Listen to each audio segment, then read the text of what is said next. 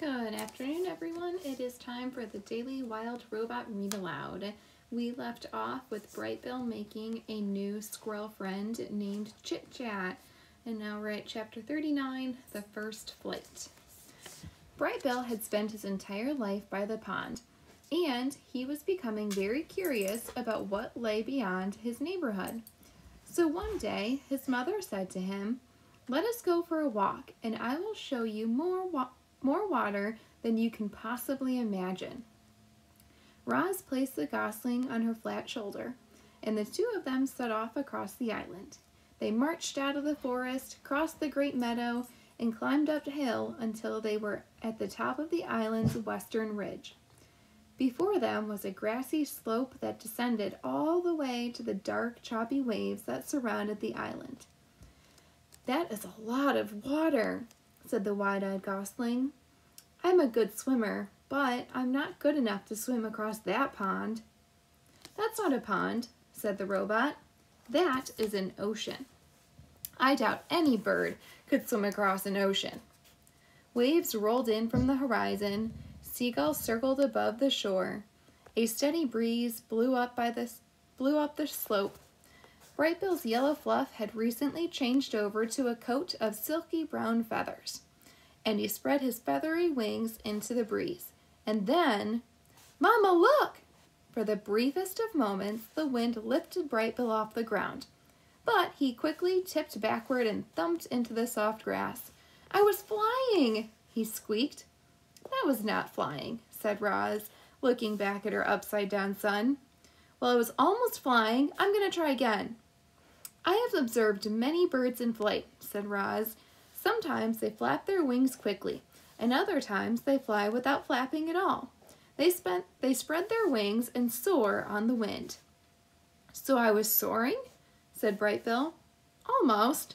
There, look at that soaring seagull.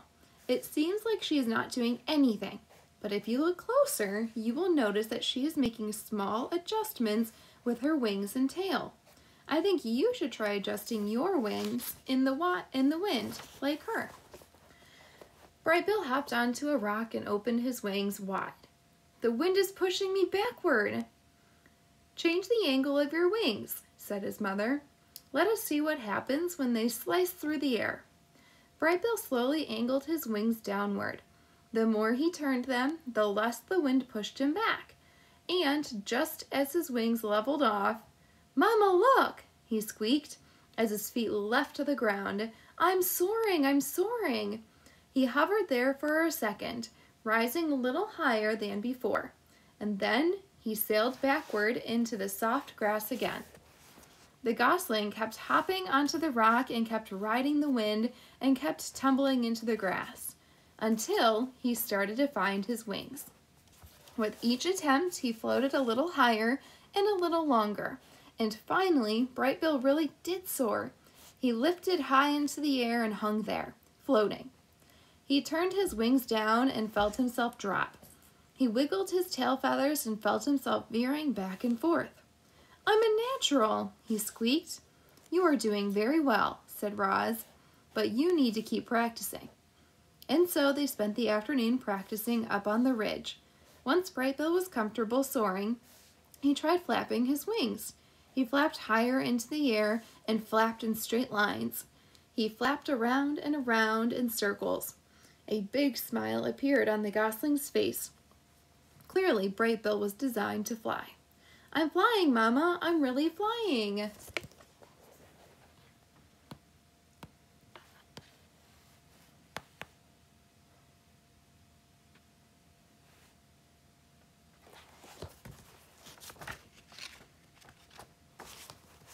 "You are flying," said the robot. "Very good." Brightbill was now a real flyer, but all that flying had worn him out. He lowered himself toward the ground and tumbled into the grass one last time. His landing still needed some work. Roz placed Brightbill on her shoulder and headed back to the nest. "I can't believe I can fly now, Mama," said Brightbill in his sleepy voice.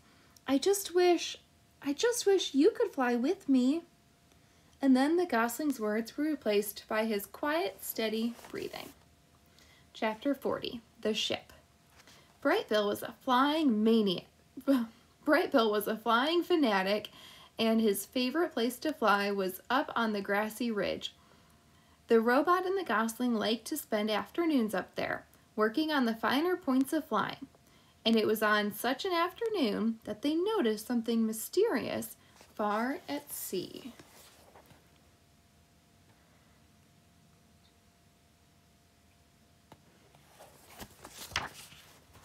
Brightbill spiraled down to his mother, flopped onto the grass, and pointed to the horizon.